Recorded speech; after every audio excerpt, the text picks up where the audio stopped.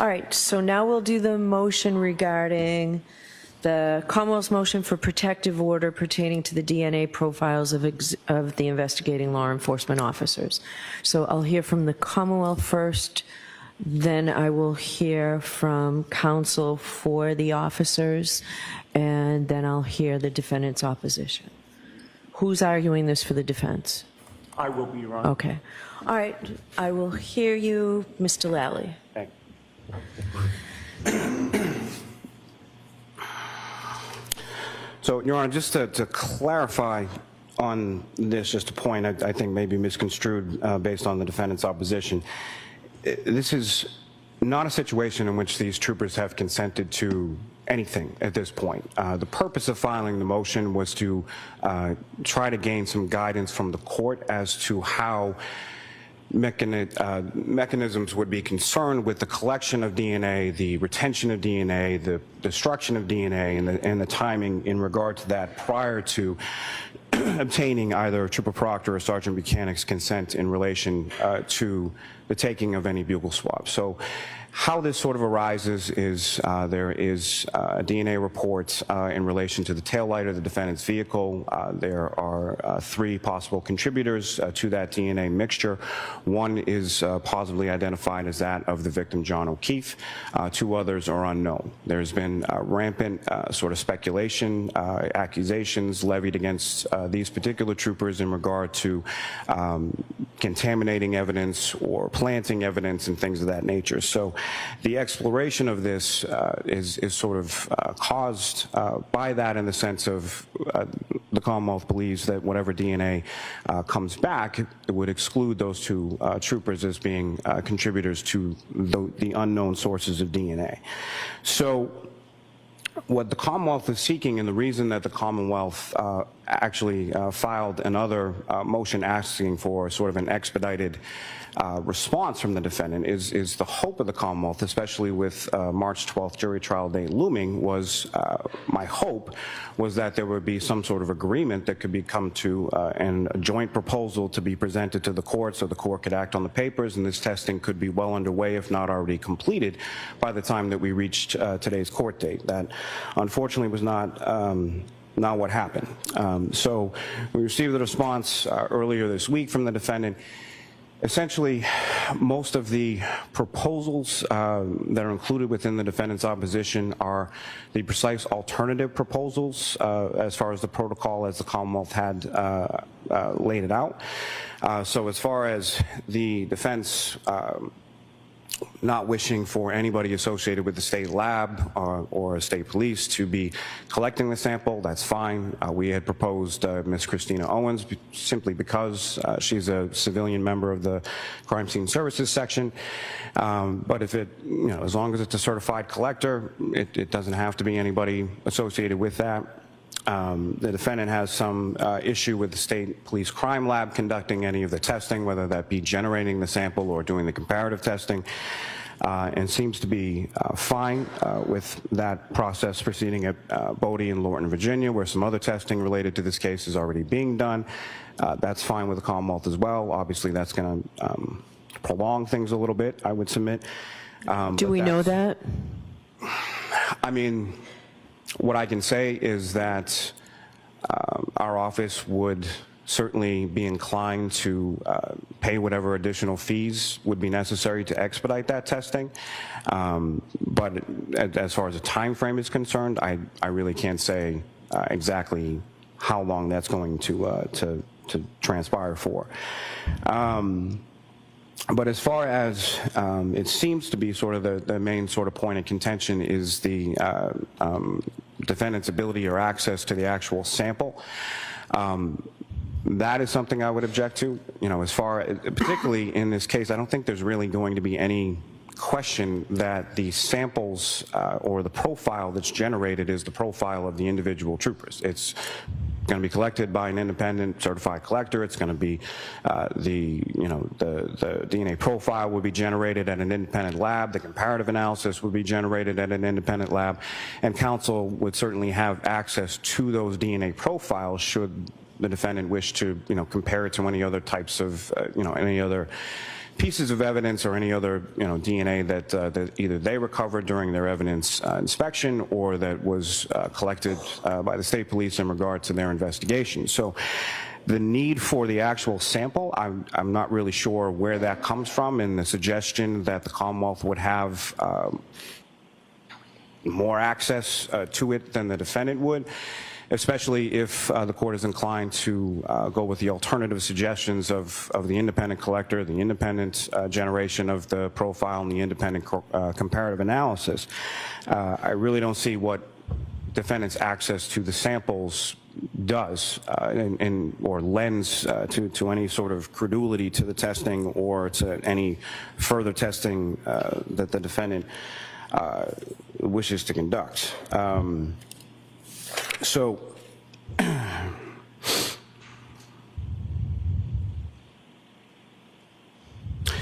as far as that, I think really the only other sort of disparity or sticking point is the retention.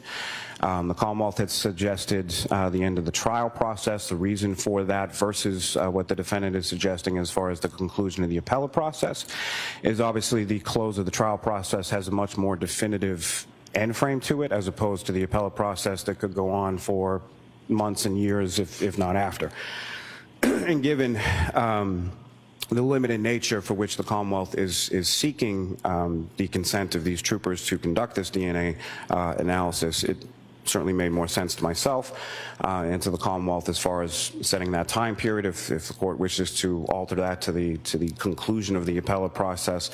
There are other mechanisms I would suggest that the defendant could avail themselves of should they have a need for, again, the profile would exist sort of in perpetuity in their possession, at least until the end of the appellate process. And there are obviously far more mechanisms available today than there have been in previous years as to post-conviction discovery and obtaining further samples, things of that nature. So again, that was the reason for the suggestion for the end of the trial court process. Again, the purpose of this motion was to seek the court's guidance as to exactly what the parameters of that collection, retention, destruction, and all of that would be, so that can be presented to the troopers so that they can make an intelligent decision as far as their consent is concerned. If this were ordered to be done at the state lab, when would the results be in? That, I think, especially given just prior turnaround time in relation to other testing that's been done in this case, at the state lab, I would hope that could be completed within 6-7 weeks, something like that, at the most. Okay. Do you want me to hear from Ms. Lundgren now or after? I mean, this is your motion. Do you want me to hear from her now? I think that's fine as far as the order's concerned. Okay.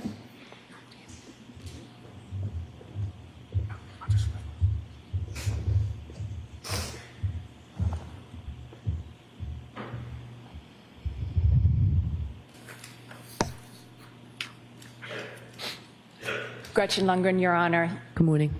Good morning, Your Honor. Thank you for hearing from me on behalf of Sergeant Buchanan and Trooper Proctor in a discussion as their privacy interests as it relates to the Commonwealth's motion for a protective order. The proposed protective order strikes a balance between protecting the sensitive and personal DNA information of two individuals who are not alleged to have had anything to do with the death of John O'Keefe, while giving all parties access to the resulting scientific DNA analysis. The defense's opposition casts the proposed protective order as allowing the Commonwealth to obtain, test, and analyze the samples without giving them the same opportunity, but that's simply not the case. There are areas of significant agreement between the parties here. Both parties are willing to have an independent law enforcement officer obtain the DNA sample. Both parties are willing to have an independent lab develop the DNA profile and conduct the comparative analysis. Both parties will receive the same reports and underlying data.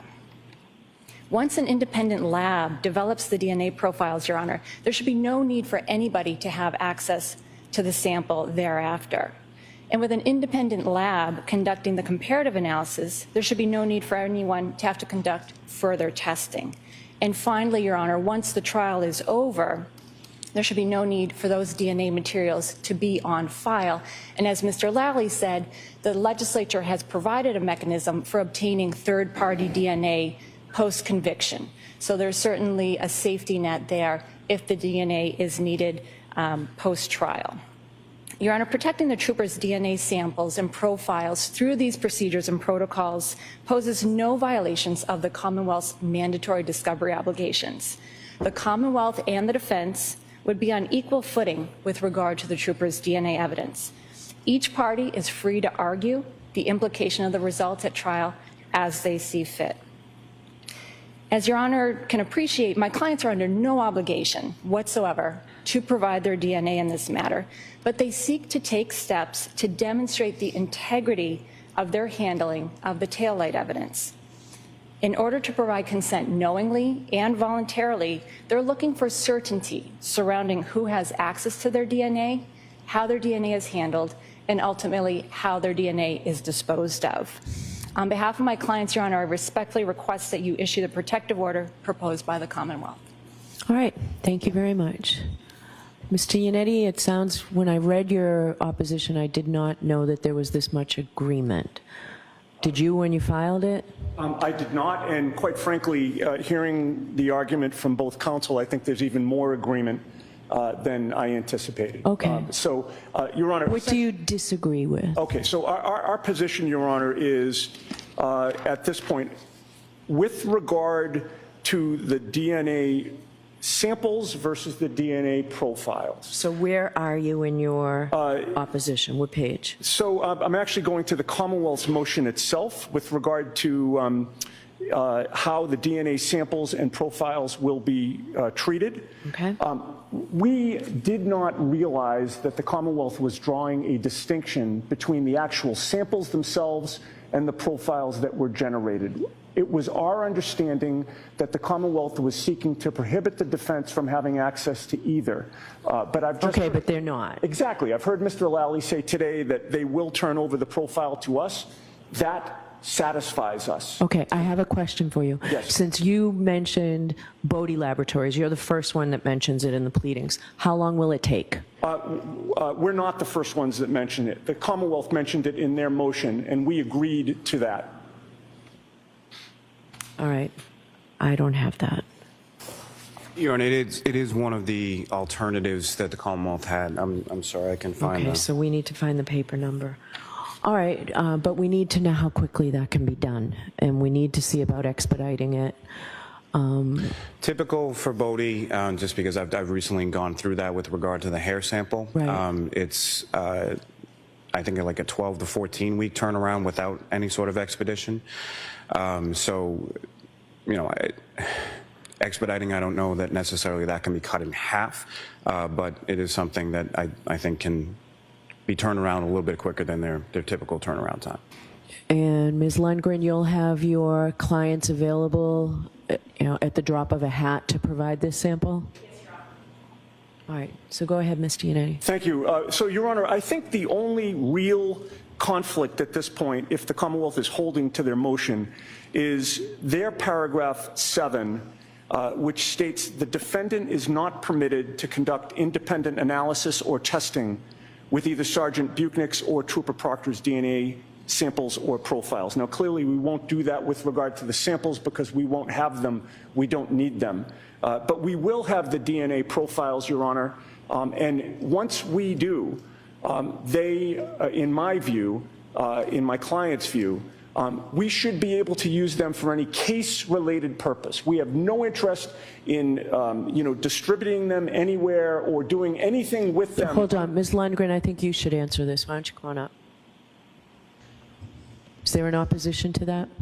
I just need you in front of a microphone. There's one right here. Thank you. She could take this mic if she likes. No, because we'll be going back and forth, so you should stay there. There is an opposition, Your Honor. I mean, I think perhaps the Commonwealth can speak to it. I think there's also a strategic decision, a case-related decision. Certainly, we agree with the privacy interests that the troopers are providing their DNA for a specific reason and with regard to a specific item in this case. And they do want to limit that consent. However, That is more, I believe, a case-related and strategic reason that I would also defer to the Commonwealth to speak to. All right, I'll hear from Mr. Lally afterwards. Go ahead. No, not now. I'll hear from Ms. Giannetti to finish. Right. So there is other evidence in this case where comparative testing, DNA testing, could be done. And in addition, Your Honor, I want to make it clear that our investigation has been ongoing and is ongoing to this day. We may come into possession of evidence related to this case, physical evidence, that we may want to do our own comparative testing on. And once those profiles are released, assuming that there's consent and that the Commonwealth comes into possession of a DNA profile, and the defense does as well by Mr. Lally's admission today, that should be evidence that either side can use for any proper purpose that is case-related. So we should not be prohibited from either requesting or doing our own comparative analysis from those DNA profiles if it relates to the case. What do you want to say, Mr. Lally? We're talking hypotheticals here. We are. Right. So what I would say is the only other identified evidence really, or the bulk of it as far as DNA is concerned, concerns Mr. O'Keefe's clothing, which I don't understand what any relevance that would have pertaining to the troopers' DNA profiles. As it pertains to what ifs, as far as any sort of other physical evidence that counsel would come into possession to, the protective order, while somewhat ironclad, is not necessarily cement. So if there's a request for a modification based on subsequent evidence or something like that, I think that's something that the court can obviously entertain at that point. But really, the purpose of this is with reference to that one specific item. It does make sense that if there is something later, you come before me on it. Well, so that's why I asked you if it's hypothetical. If you have an item that you want to test, I think the Commonwealth has every right to know what that item is. Okay, our position would be that we should be able to conduct our own investigation in private and reveal the results of those investigations, should we desire to. We have a different ethical duty than the Commonwealth. Clearly, if there's any evidence that the Commonwealth possesses that we'd like to do comparative testing on, we have no choice but to notify the Commonwealth and resolve any disputes before this court. But if we come into possession of anything that we believe is related to this case and should be tested, we don't believe that's any business of the Commonwealth to interject in that. We will have the profile at that point. We can do our own testing and then reveal the results of that testing should we desire to. All right. Does the Commonwealth want to be heard? No, Your Honor. All right. May we have just a quick second, Your Honor? Yep.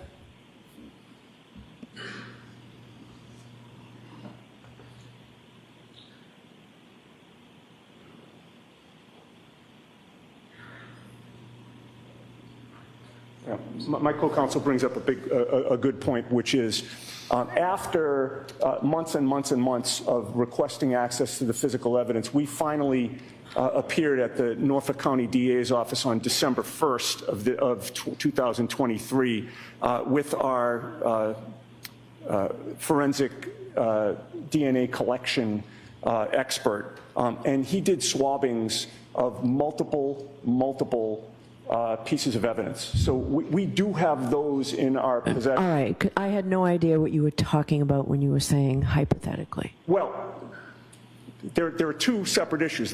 There are the items that we've swabbed that we should be able to test, and if we have the DNA profiles of these troopers, there should be nothing prohibiting us from testing them. And by the way, the Commonwealth has the ability to do the exact same testing on their own. And then if there's any other evidence, I still maintain that we should be able to do comparative testing on that as well. All right. Let's get the samples going. Let's do that, and I'll figure out the rest of this. But let's get who do you have in mind for an independent collector? Your Honor, I don't have anyone specific in mind, but, you know, most local police departments have at least someone who is a, you know, detective who is a certified collector. I just... Is there someone the defendant, the two of you work out something? I don't have any issue with working out something with Mr. Lally. All right, so let's do it today. That sounds good. All right, and Ms. Lundgren, you'll make your witnesses available immediately? Yes, Your Honor, but I just, for sake of clarification, just trying to understand, and as Mr. Lally said, they have not provided their consent yet. They are waiting to hear what the boundaries of the proposed protective order will be in order to provide that, you know, knowing and voluntary consent.